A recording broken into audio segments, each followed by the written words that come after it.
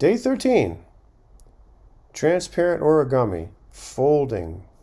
Imagine that you place these points in a two-dimensional plane. We fold along y equals 7, and we fold along x equals 5.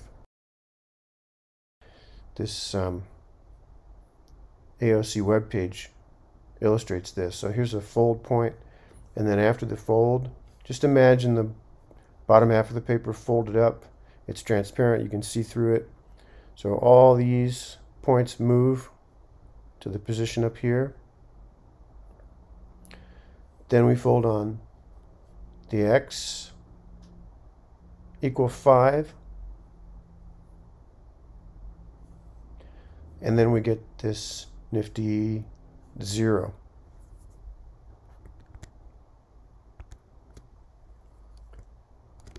Let's run and see that nifty 0. There it is.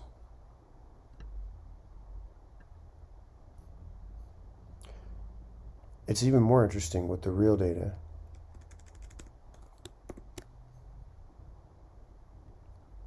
Isn't that something? This is the answer, my answer to the puzzle.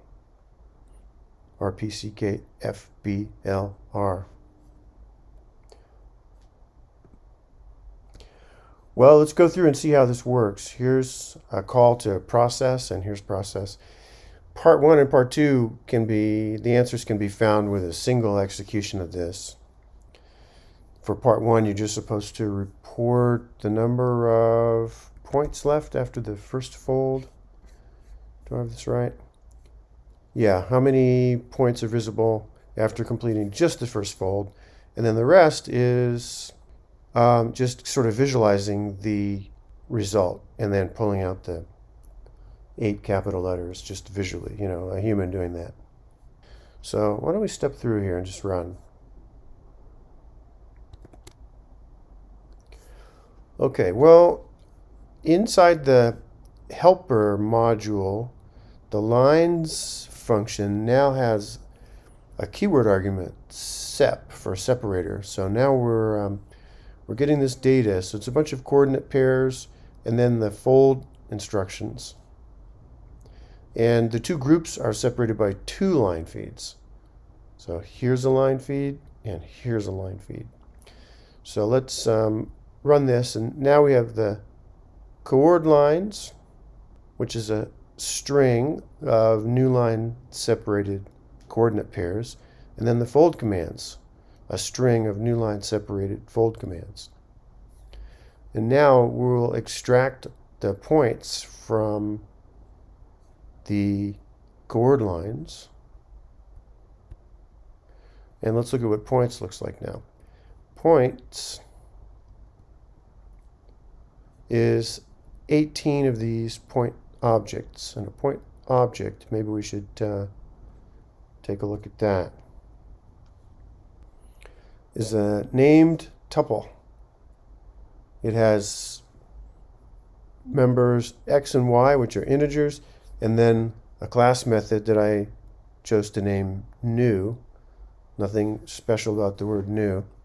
Kind of like a factory method. So you could say point.new and then give it a sequence of the 2 coordinates, and then it'll return the point for you.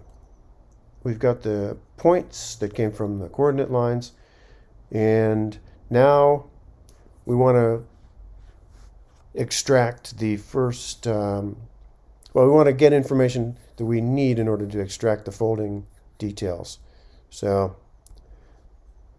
at position 11 here, index 11, starting with 0, that's where you'll find the axis, either x or y, and then the position of the coordinate is just 2 beyond that, so we just add 2. So at index 13, you'll find a number that is where on that axis. Okay, now we're going to process the fold commands, and they're in this string, and we're first going to split it, which gives us a list, and then we're going to iterate over the elements of the list. So let's go in here, and now we're going to call fold, a method up above. And we're going to get the fold command. We're going to get the axis out of the fold command and the fold point out of it. So we use a slice here, the coordinate position and beyond. So in case they're more than one digit, we can keep going to the right, turn that into an integer. So now we've done the first fold. Now there's another fold command, and we're doing the second fold. And now we're done, so we're going to draw the image formed by points. So we'll go in here, print a blank line, find the maximum values, and then y corresponds to rows of printed lines of output. So here's a row, and then to find how to draw, if x and y are both 0 now, if that coordinate pair is in points, then we'll draw this yellow smiley face. Otherwise, we'll draw this blue, whatever that is. So we just printed one thing. Can we get to the console? Right, so here's the console. It showed us the details about the two folds it did, and now it's shown the first little bit of output. So for the next x, there, and I think we're going to go through, kind of get the shape. We went to the next line, and now here it's starting to form. So I think you see how a draw image works. And I think we just need to look at fold next. So let's start again, and we'll pause at our first fold. So here we are. We've been asked to fold this set of points. The axis is the y-axis, and here's this collection of points, and we're folding at coordinate 7 along the y-axis. First, we create an empty set to build the new version of the points set, and then we get a 0 or 1 for x or y. Since we're dealing with y, our coordinate index is 1, and now we just go through all the points, and we split out the x and y into coords. So we have the x coordinate on the left, the y coordinate on the right. Coordinate index is 1 because we're interested in 0, 1, the y coordinate. So we ask if this particular y coordinate is beyond the fold point. Fold point is 7, so it is. So this y coordinate we're going to modify here. And in order to fold it, I think it'll help if we look at the picture for this. So imagine the first fold. Here's the fold line. And then think about this point. Where is this point going to go when it's folded? How far is it going to travel? By how much are we going to decrease the y coordinate?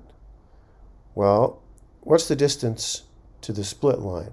We have to move 1, 2, 3. Let's double that and then go another 1, 2, 3. This is where it goes.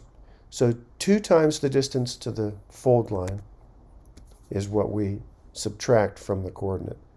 2 times the distance from this coordinate to the fold point. So now we've changed that coordinate, and now we're adding the coordinate. We're making a point out of the coordinate pair, adding that point to new points. And then we go through and do the same for all the points, and that completes the fold. I'll run down to here. And then we put out our message. And then fold returns the new points. And that's it.